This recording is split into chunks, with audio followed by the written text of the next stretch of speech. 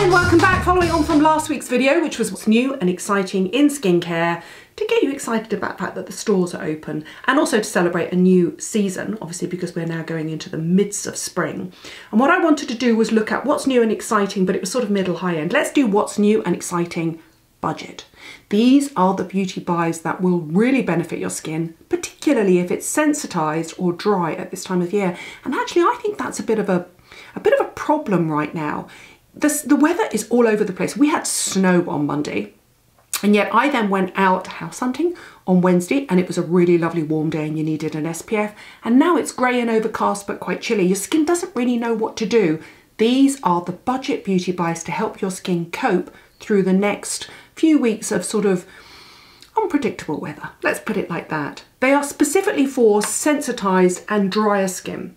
And I want to say up front that this video is partly sponsored by SUPERDRUG. You know, I've worked with SUPERDRUG in the past. I have my brilliant beauty box with them, but they have a brand new Optimum collagen range. Now, what's interesting about Optimum collagen is, yes, it's a great humectant emollient rich range. There's an SPF in the range as well, but it has the addition of collagen that acts as a moisturizer. Collagen is a large molecule. It's important within the skin because it actually gives your skin a sort of bounce and a sort of flexibility.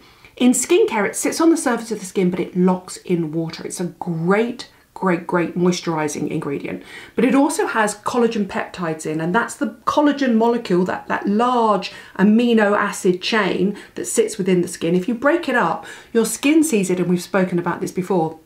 It's a peptide, and your skin sees it as a sort of signal to create new collagen. It's a signaling ingredient. So you have the collagen to hydrate, plus you have the collagen peptide to boost the production of collagen.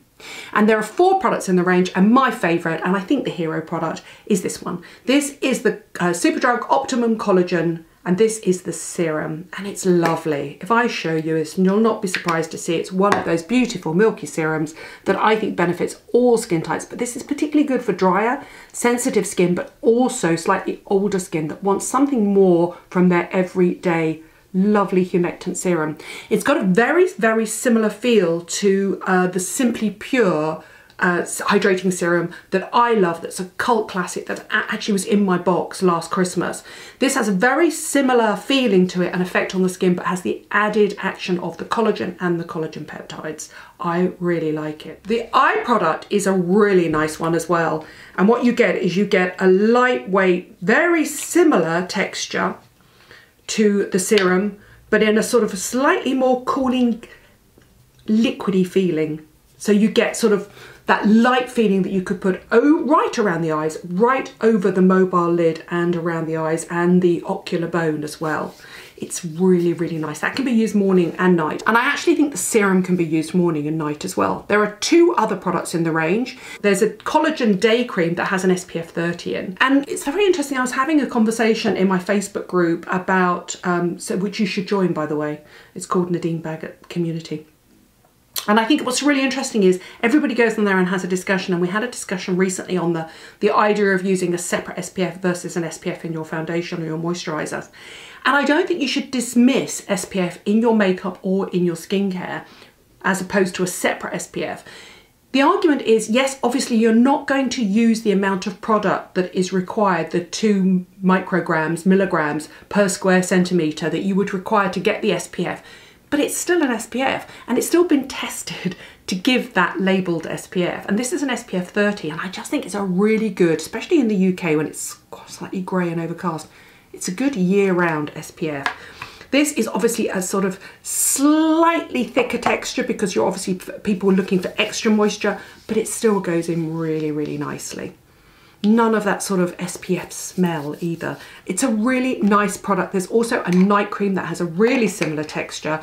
And now we're going up a level. This is a lovely emollient rich, humectant rich cream. They all are cruelty free and vegan. More importantly, they have that collagen peptide that gets to work while you sleep. This is where the collagen peptides really come into their own.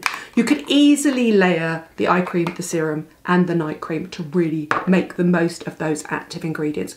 All very reasonably priced, Definitely one to look out for if you have a dehydrated skin, a sensitized or a sensitive skin, or you simply want to make that next move up. I've talked about peptides in the past. If you want to make that next move up from something that's purely hydrating and a humectant or emollient up to something that's got those peptides in, this is a great first step. Well done, Superdrug. I really like that range.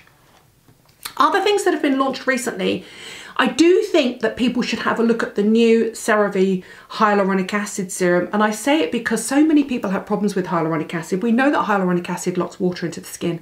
It can be sticky and dry and tacky and not very pleasant to use, which is why I always say then put a sort of hydrating serum over the top like that.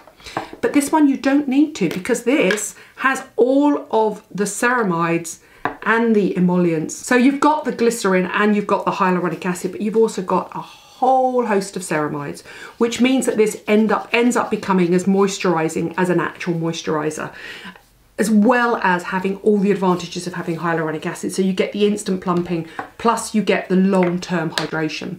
I think it's a really interesting single step product. Those two are both definitely serums to look out for. Really, really interesting. I do think we're coming away from that idea of essences that are super watery and layering lots of product and looking into products that just deliver so much more bang for your buck. Let's put it like that. And then I also want to do a high street update on Cica. Do you remember I talked about the tiger grass based Dr. Jart products in Thursday's video?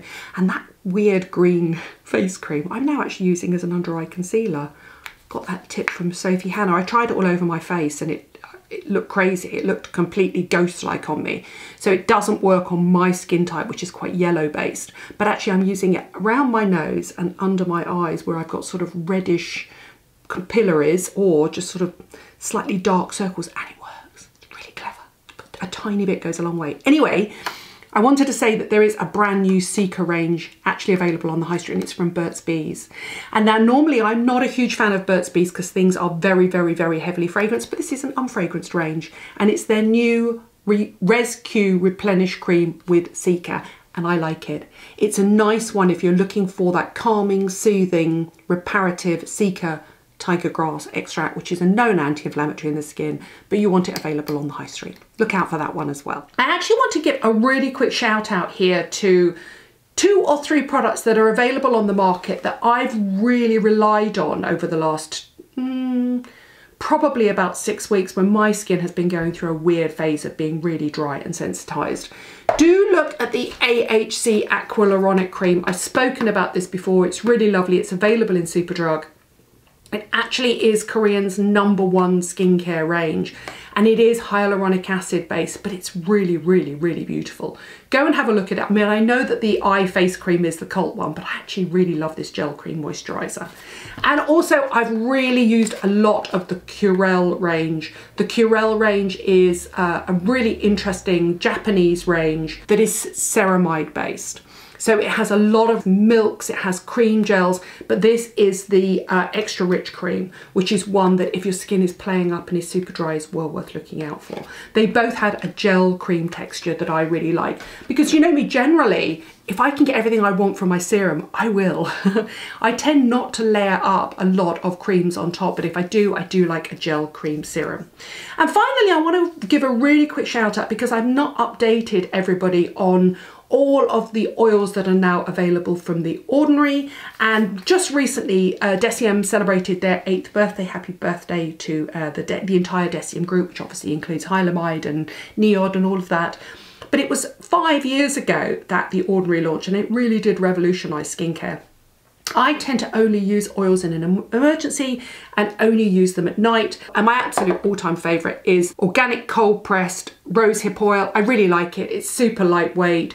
It's loaded with natural antioxidants, and I just think it's a really nice one if your skin is going through a crisis. I find it quite calming and soothing on my skin. But what I hadn't tried before is the new bee oil, and the bee oil is a microalgae oil.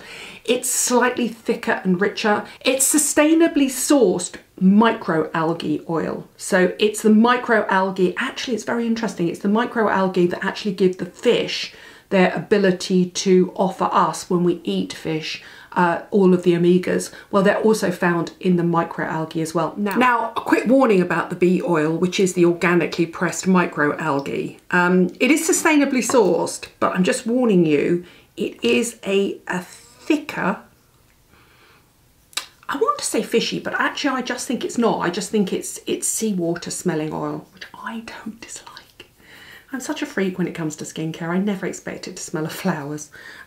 So yes, it does have a very slight sort of organic cold pressed oil feeling to it. And it is definitely heavier than the organic rosehip oil, but I definitely think it's worth looking at.